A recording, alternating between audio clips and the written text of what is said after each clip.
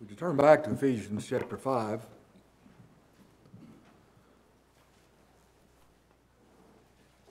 Verse 18. And be not drunk, intoxicated with wine, wherein is excess, but be filled with the Spirit. I've entitled this message, Be Filled with the Spirit. Now, what in the world does that mean? I hope by the end of this message we'll have some kind of understanding of this. Be filled with the Spirit. Now, filled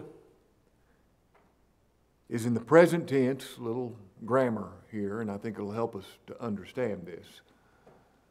Filled is in the present tense. It's not something that happened in the past. It's not something we look back to. Be filled. And it's in the passive voice.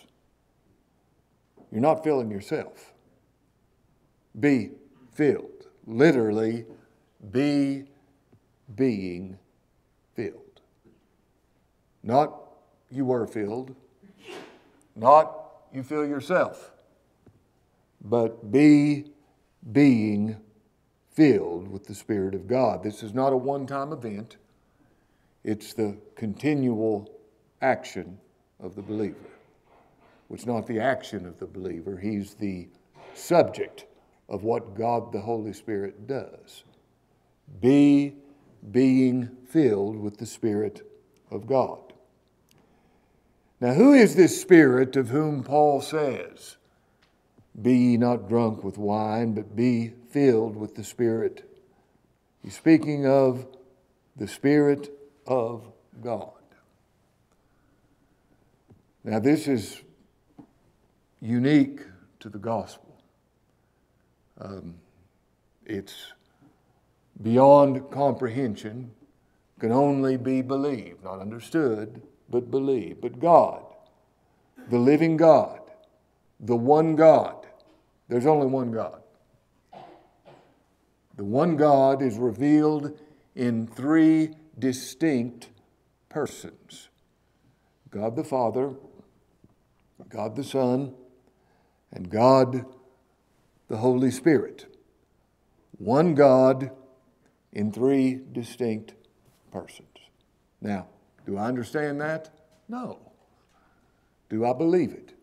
Yes, because it's what the Bible reveals concerning God. Now, let me remind you, the Bible is the Word of God.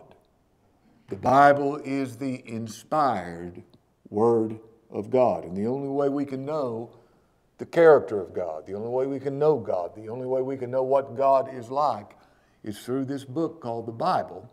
And the Bible reveals that God is one God in three distinct persons. Now, you remember when the Lord was teaching us about baptism, and He said, baptize, when you baptize everyone in the name of the Father, of the Son, and of the Holy Spirit, the three persons of the Godhead. Now, when Peter confronted Ananias about his lying, he said, why have you lied to the Holy Ghost? You can read this in Acts chapter 5. Why have you lied to the Holy Ghost? You've not lied unto men, but unto God. God, the Holy Spirit. He's God, co-eternal, co-equal with God the Father and God the Son. God is one God revealed in three distinct persons. God the Holy Spirit is not a force. He's not an influence. He's a person. God the Holy Spirit. He's first mentioned in Genesis chapter 1, verse 2, where we read that the Spirit of God moved upon the face of the waters. It was He who came upon the Virgin Mary and caused her to conceive the Lord Jesus Christ. That's when the eternal Son was made flesh. He said, the power of the highest shall overshadow thee. God the Holy Spirit came upon the Virgin Mary and caused her to be with child, the Son of God, the uncreated, eternal Son of God. Unto us a child is born. He was born in time, but unto us a son is given. He wasn't born. He's the eternal Son of God. And it was God the Holy Spirit who made Mary, the virgin, to conceive. And this is very important because somebody says, could a virgin have a baby? Yes. This time because God the Holy Spirit caused her to. And no, it is impossible naturally. But if the Lord Jesus Christ was born of a man, he'd have a sinful nature like a man. But he was born of the Spirit of God. That's why he is sinless. He is like the Father and the Son. God the Holy Spirit, he's eternal. He never began to be. He habits eternity with God the Father and God the Son. There was a time when there was no time. There was no creation. All there was God the Father, God the Son, and God the Holy Spirit dwelling in unity. He's co-equal with God the Father and God the Son. He is God. He, like God, is sovereign. That means he always does his will. And no one can thwart him. No one can stop him from doing his will. You see, he's omnipotent. He has the power to make his will come to pass. The wind blows where it wills, our Lord says. You hear the sound thereof, and you can't tell whence it cometh or whither it goes. Even so is everyone that's born of the Spirit. He is omniscient. He knows everything. He's never learned anything. There's no new information to him. He's never been surprised. He's never had to say, I didn't know that. He never responds to anything because he controls everything. There's never a time when he has to respond. He's independent. How could he be independent? Because he's God. God has no needs.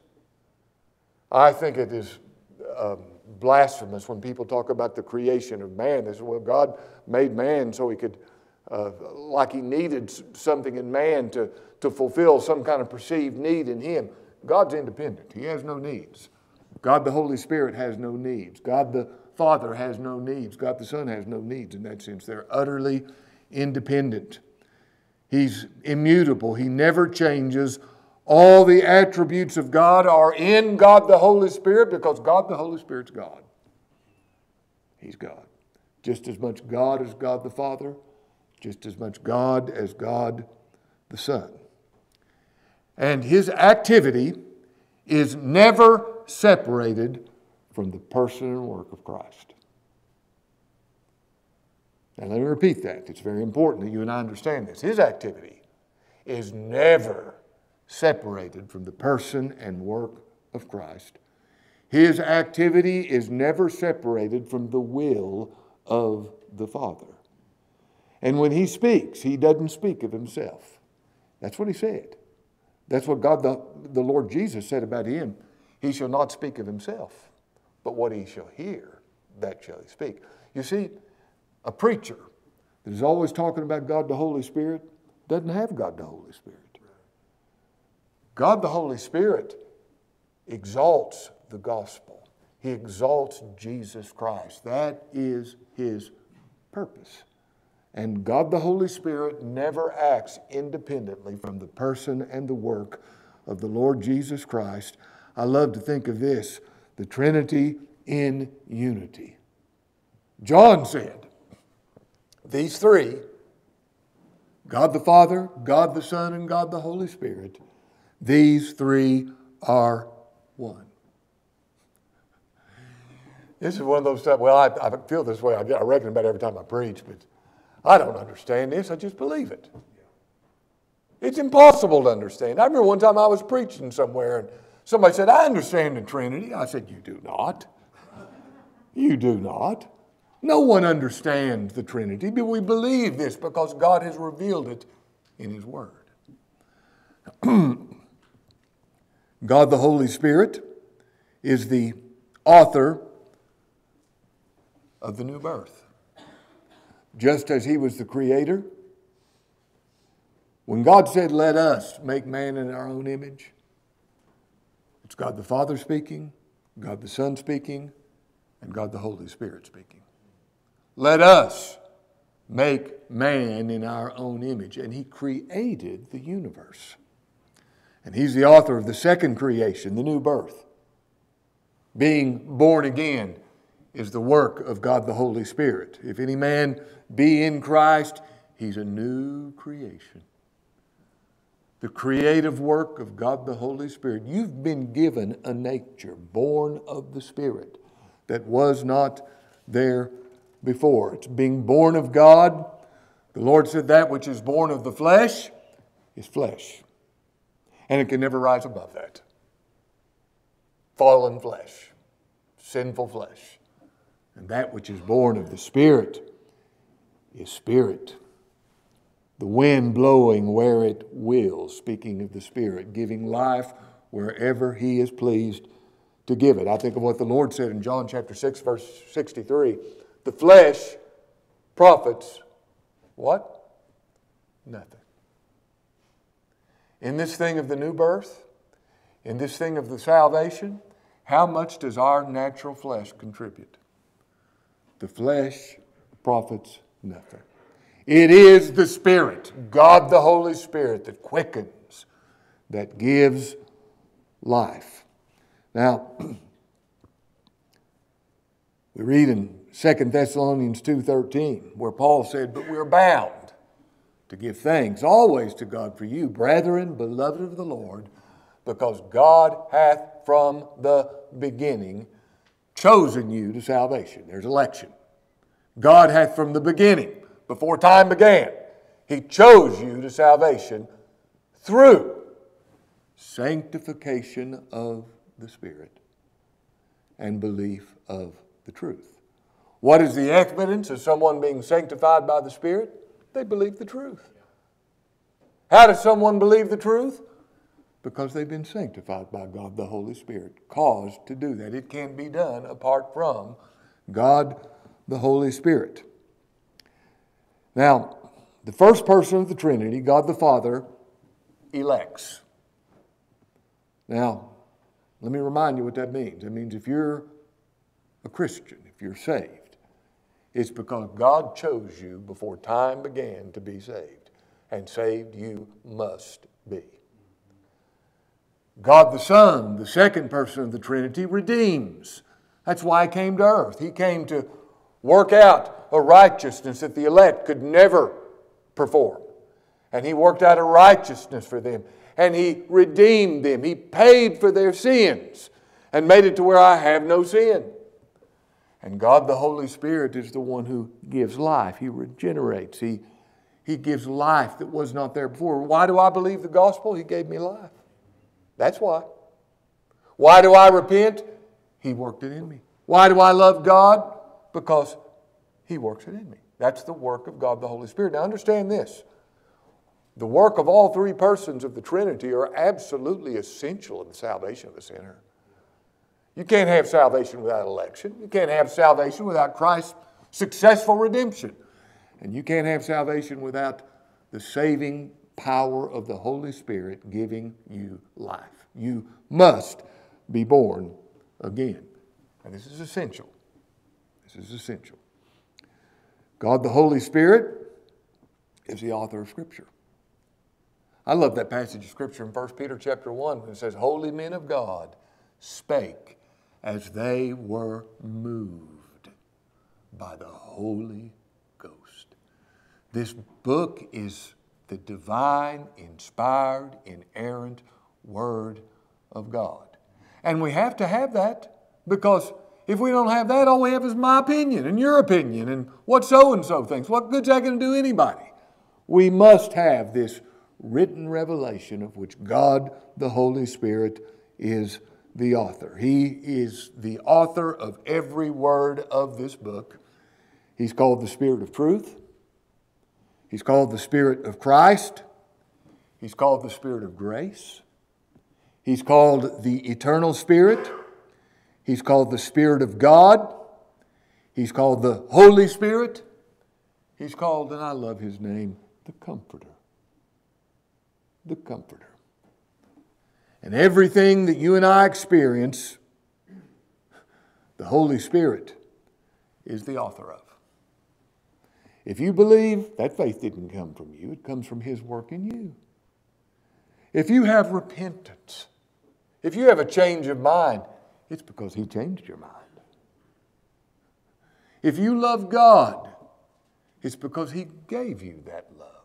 You were born of the Spirit and given a nature that you didn't have before He gave you this nature.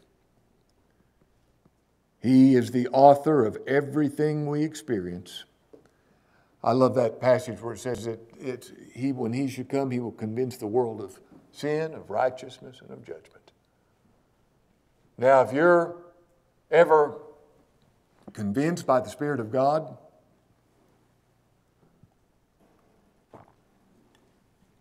you'll be convinced of sin. You know what that means? You'll be convinced you're a sinner. And the Lord gives this meaning. He says, of sin because they believe not on me. When you're convinced of the Holy Spirit, you're convinced that you're an unbeliever. And you can't come up with faith. You're completely dependent upon Him to give it to you. You're convinced of righteousness. And He says, of righteousness because I go to my Father. You know that the only righteousness there is the one He presents to the Father, His righteousness, as your righteousness before God. And you're convinced of judgment. He shall convince the world of judgment because the prince of this world has been judged. You're convinced that all judgment has already taken place by what Christ accomplished on Calvary's tree. Now, what is the preaching of the gospel without the Holy Spirit? 1 Peter 1:12 speaks of those who have preached the gospel with the Holy Spirit sent down from heaven. Now, if I get up and preach as accurately and perfectly as I can from the Scriptures, you know how much good it'll do? None. Unless God the Holy Spirit is pleased to bless me in preaching and you in hearing. The activity of the Holy Spirit takes place in the preaching of the gospel. I like what John said. 1 John 4:2. Hereby know ye the Spirit of God. Every spirit that confesses that Jesus Christ has come in the flesh is of God. Every spirit that confesses that Jesus Christ was before He came, He's eternal, He came in the flesh, and He did what He came to do, that is the preaching of God the Holy Spirit.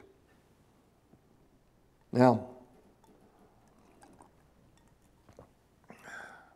we also read in the Scriptures that God the Holy Spirit, you can read this in Ephesians 1:12 and 13, He's the earnest. That means the pledge of our salvation. And He's the seal. He's the mark of authentic being real. And He is the one who preserves us. And the believer is said to walk in the Spirit, not in the flesh. And that doesn't mean sometimes you're walking in the Spirit and sometimes you're walking in the flesh. You walk in the Spirit when you continually look to Christ only as all you have in salvation. That's walking in the Spirit. Walking in the flesh is walking thinking you can be saved by your works. And we read in 2 Corinthians 3:17, the Lord is that Spirit, and where the Spirit of the Lord is, there's liberty. What's liberty? Liberty is not owing anything and getting to do what you want to do. That's what liberty is. Stand fast in the liberty wherewith Christ has made us free. He's paid my debt. I don't owe anything. Right now I stand before God perfect, without debt, without sin, because Christ put it away. And I'm getting to do what I want to do. I'm meeting with God's people and hearing the gospel. That is the liberty that's in Christ Jesus. Now, what does Paul mean in verse 18? This is the Spirit of which he is speaking of when he says, be not drunk with wine wherein is excess, but be ye filled with the Spirit of God. Be not drunk with wine. That's talking about intoxication. Drunkenness is sin, Be not drunk with wine wherein is excess. Peter calls it excess of riot. When the Lord uses this word, he's talking about the prodigal who went and wasted his substance in riotous living. That's what is meant when he says, be not drunk with wine wherein is excess, which is riotous living, excess of riot. When you're drunken, and I think it's kind of unusual how all of a sudden he brings drunkenness in this statement regarding God the Holy Spirit, but there's a point. When you're drunk, it affects everything about you. There's no part that's not affected. It affects your mind, it affects your emotions, it affects your body. There's no part that's not affected when you're drunken. Now that's the point he's making. Don't be that way, drunken with wine, but be filled with the Spirit of God, that every aspect of your life is affected by the Spirit of God. And that's what this being filled with the Spirit means. Now sometimes the filling of the Spirit in the New Testament is speaking of the supernatural gifts of the Holy Spirit. Remember when Paul was baptized, they laid hands on him and he received the Holy Spirit. And what that's talking about is in the early church, in the New Testament, they would lay their hands on you. Only the apostles, nobody else, only the apostles could do this. They would lay their hands on you and you would receive these supernatural gifts where you could speak in tongues. You could speak in other languages. I could go into Russia or Spain or France or Italy and preach the gospel and they'd understand me because I'd be preaching in their language. I might not understand I'm doing it, but that's the way they hear it. That's what the gift of tongues is. And when I know in the charismatic movement they talk about this heavenly language and this speaking in tongues, it's not real. It's phony. And if somebody claims to have these gifts of the Holy Spirit, they're phonies, and that's all they are. Don't give them any credit. If they really had these gifts, they could go into other languages or under their countries and preach the gospel. They could pick up snakes and they'd bite them and it wouldn't hurt them. They could drink poison. It wouldn't hurt them. They could go into hospitals and start healing people. Somebody dying of cancer, they'd say, be healed, and they'd be healed if they had this gift. Now these fellows who claim to have this gift, why don't they do that? Because they don't have the gift. Because it's pure phoniness. The entire charismatic movement is phony. There is no truth to it. Don't be intimidated by it. I never will forget when I was in college. I lived beside what was called the Maranatha Christian Fellowship, and all these fellas could speak in tongues and do all the they said all these things they could do, and I remember I was intimidated by it, and I remember praying that I would receive the gifts because I didn't understand. And I thought, well, if the Bible says something about it, if it's real, I want to do it. And thank God it never happened. Thank God. One of the things that I remember a guy there that looked like Charles Manson. He really did. He had the long hair and the beard and the piercing eyes, and he said, God gave me a revelation about you. I thought, what? He said, there's sin in your life. How do you know? Oh no, well, there was sin in his life, but I mean, it's just all that stuff's phony. So this is not talking about, when it's talking about filling of the Spirit, it's not talking about all this charismatic garbage. And that's what it is. And somebody that hears this and said, I've received a lot of letters over the years when I say something like that on TV or radio and people hear it and how you're doing the sin against the Holy Spirit. I'm not worried a bit about that.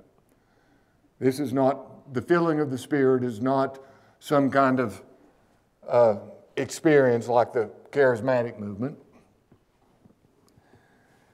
Somebody says, well, how can you say that those gifts are over? Because Acts chapter 8 says when they saw that the gift of the Spirit was given by the laying on of the apostles' hands. Now, the only ones who could transfer this gift were the apostles. When they died, you know what? The gift died too. That is scriptural. People say, well, where can you find that in the Scriptures? I found it, Acts chapter 8. when they saw by the laying on of the apostles' hands the Holy Spirit was given. And so this is not talking about what the entire charismatic movement speaks of. It's not talking about that at all. Now, the baptism of the Holy Spirit is regeneration. It's being born again. That's what that's a reference to. You must be born again. Regeneration. Billy Graham wrote a book entitled How to Be Born Again. The Bible never tells you how to be born again, but it tells you you must be born again. And this filling of the Spirit, this is not a how to be filled with the Spirit. I wouldn't dare try something like that. I wouldn't know how to tell somebody how to be filled with the Spirit, but I'd say be filled with the Spirit. Ask the Lord to cause you to be filled with the Spirit. We're going to look into that a little bit more. The Lord taught us. Turn to Luke chapter 11. Luke chapter 11.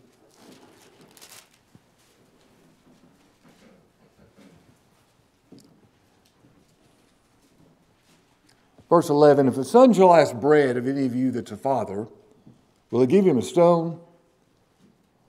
Or if he ask a fish, will he for a fish give him a serpent? Or if he shall ask an egg, will he offer him a scorpion? Well, of course not.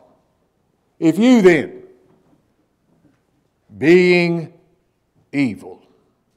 Now, he's talking to his disciples. How does that strike you? What if the Lord said to you, if you then, being evil, would you defend yourself? Or would you say, boy, he's got me down bad? If you then, being evil, know how to give good gifts unto your children, how much more shall your heavenly Father give the Holy Spirit to them that ask him? Now, let me repeat. I'm not going to give a message about how to be filled with the Holy Spirit. I wouldn't know where to begin there, but I do know this. The Bible lets us know what it looks like when one is filled with the Holy Spirit. Turn back to our text in Ephesians chapter 5.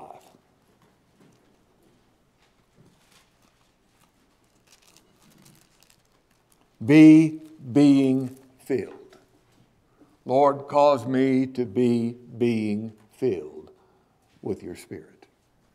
Now, what's it look like when someone is being filled with the Spirit of God? Well, let me tell you right off the bat, it doesn't mean you got a halo over your head. It doesn't mean that you are speaking in tongues or speaking in real pious language that is seemingly insincere the way so many people do. It's not that at all. But back to our text in Ephesians chapter 5, verse 18, be not drunk with wine, wherein is excess, but be filled with the Spirit, speaking to yourselves. Here's what happens when people are filled with the Spirit of God. Speaking to yourselves in psalms and hymns and spiritual songs. Now, it could be speaking to yourselves. Don't you love it when the Lord enables you to sing hymns and you're blessed by them when you're all by yourself? I stand amazed in the presence of Jesus the Nazarene, wonder how he could love me, a sinner condemned unclean. Speaking to yourselves in psalms, Psalm 23, hymns, spiritual songs. Singing is part of public worship. It's very important. When we're singing these hymns, don't just go through the motions. Singing to yourselves in psalms and hymns and spiritual songs. What a blessing psalms and hymns and spiritual songs are. Look in Colossians chapter 3. Turn a few pages over.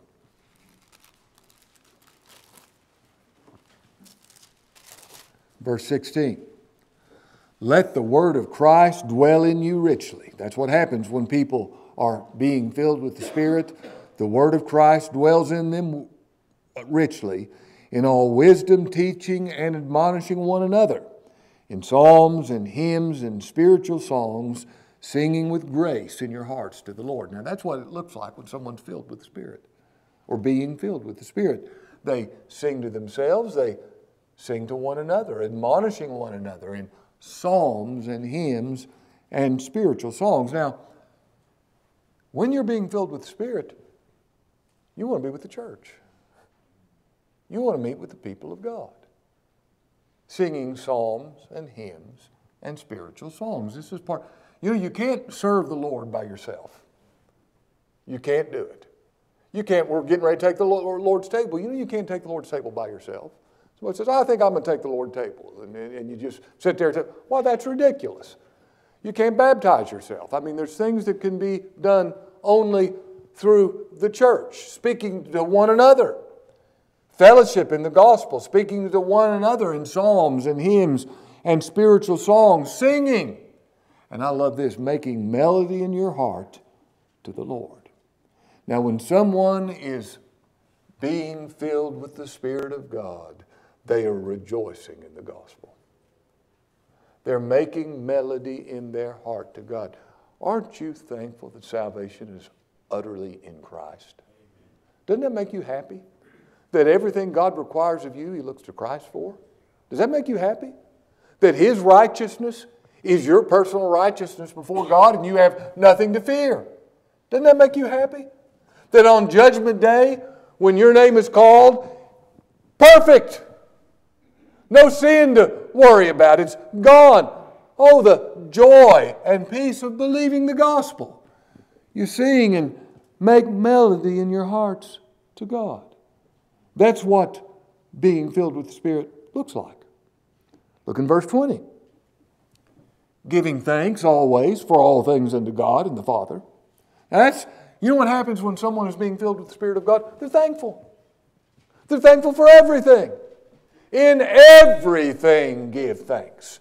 I don't care what it is. I don't care how painful it is. It doesn't mean you're saying in a giddy way, but if the Lord strikes you with cancer tonight and you find out about it, give thanks. It's for your good and His glory. Whatever it is. 1 Thessalonians 5:18 says, in everything give thanks. Whatever it is. For this is the will of God in Christ Jesus concerning you. Everything God brings your way. I don't care how difficult it is. I don't care how joyous it is. It's Him that brought it.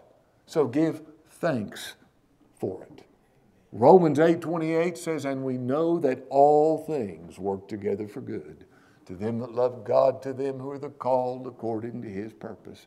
So I tell you, one evidence of the filling of the Spirit is you're thankful. You're thankful. Look what he says next. Giving thanks always for all things unto God and the Father in the name of our Lord Jesus Christ.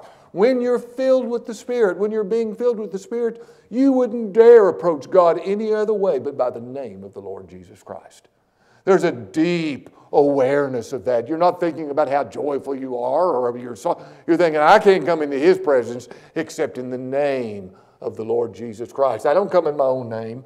I don't come in my works or my merits or anything about me. I come in the name of Christ, and I wouldn't dare come any other way.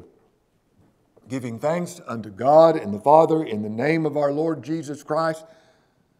Verse 21, submitting yourselves one to another. Now, when I'm being filled with the Spirit of God, you know what I'm going to do? I'm going to submit to you. And you're going to submit to me.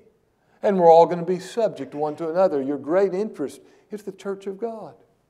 Submitting yourselves to one another. Not just seeking your own way and not caring about the church of God, but submitting to one another. And we do so in the fear of God. Oh, that fear that's the beginning of wisdom. Someone who is being filled with the Spirit is someone who fears God. Now, what's it mean to fear God? When you fear God, you're afraid to look anywhere but Christ only. That's the only true fear of God. If you think you can be saved by your works or if you can come into God's presence some other way than the name of Christ, you have no fear of God. You have no respect for God. You don't even know who He is. But if you're being filled with the Spirit of God, you will be in the fear of God. Look what verse 22 says. This is part of being filled with the Spirit of God. Wives, submit yourselves unto your own husbands as unto the Lord. Now, somebody says, well, he doesn't deserve it. That's not the point. That's not the point.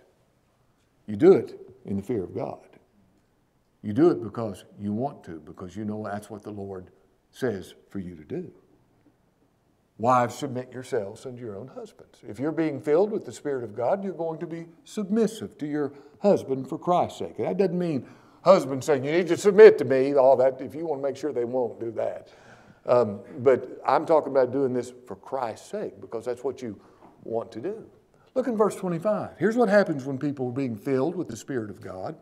Husbands, love your wives, even as Christ also loved the church and gave himself for it. When someone is being filled with the Spirit of God, you know what they want to do? They want to love their wives as Christ loved the church. They want to make their wives so thankful that they're married to them because of the way they treat them. Now that's what happens when someone is being filled with the Spirit of God. It's not some kind of warm feeling no, it's seen in your conduct. Look in chapter 6. Children, obey your parents in the Lord, for this is right.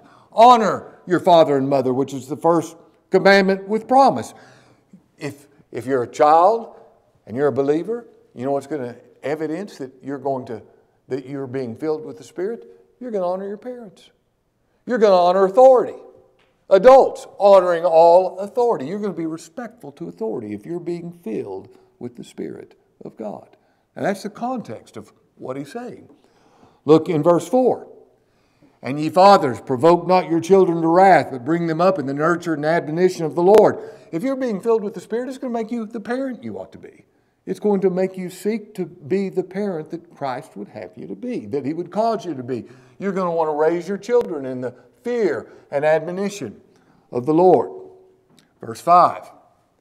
When someone's being filled with the Spirit, servants, be obedient to them that are your masters, according to the flesh, with fear and trembling and singleness of your heart, as unto Christ, not with eye service, as men pleasers, but as the servants of Christ, doing the will of God from the heart with good will, doing service as to the Lord, and not to men, knowing that whatsoever good thing any man doeth, the same shall receive of the Lord, whether it be bond or free. Now, if I'm being filled with the Spirit, it's going to make me seek to be the best employee that I can be. The best one there. If I'm being filled with the Spirit. You know, I have no doubt that if the Lord Jesus Christ was employed by somebody, he'd be the best employee they have. He'd be the most faithful. He'd be the hardest working. And that's what it is to be filled with the Spirit of God. I mean, in the context of what he's saying, this is what he's saying. He's not telling how to be filled with the Spirit, but he's sure enough showing us what it looks like. Look in verse 9, ye masters, do the same things unto them, forbearing threatening, knowing that your master also is in heaven. Neither is there respect of persons with him. If someone is being filled with the Spirit of God, it's going to make them a better employer, a better master, a better boss, where the people under you are going to be thankful they work for you. They're going to think, what a blessing to have a man like this as my boss, or a woman like this as my boss. This is part of being filled with the Spirit of God. It's going to, remember when he says, be not drunk with wine, wherein every aspect of your life is controlled by that intoxication, but be being filled with the Spirit of God. It's going to make you, verse 10, finally, my brethren, be strong in the Lord, the power of his might. Put on the whole armor of God that you may be able to stand against the wiles of the devil. We're going to get to that in a few weeks. But if you're being filled with the Spirit, you're going to put on the whole armor of God. Now, we, or preachers, have really messed this up by making the filling of the Spirit some kind of ooey-gooey, undefinable, rushing feeling, and you start speaking in tongues and no. The filling of the Spirit, like I said, I'm not telling you how to be filled with the Spirit, and the Bible doesn't either, but it just says being filled with the Spirit. And being filled with the Spirit is manifest in every area of our life. Speaking to ourselves in psalms and hymns, spiritual songs, singing, making melody in our hearts to God, being thankful for everything. Only through the name of the Lord Jesus Christ, submitting ourselves to one another in the fear of God. Be being filled with the Spirit of God. And that's what I'm praying. The Lord taught us to pray and ask the Lord for the Holy Spirit. I'm asking for the Holy Spirit that I might look to Christ only, that I might preach Him only, that I might glorify Him only.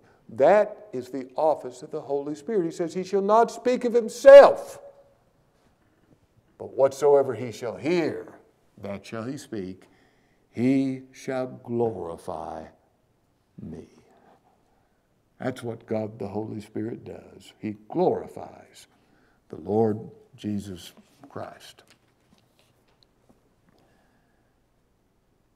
I think it's sobering to think of these two scriptures where it speaks of grieving the Holy Spirit.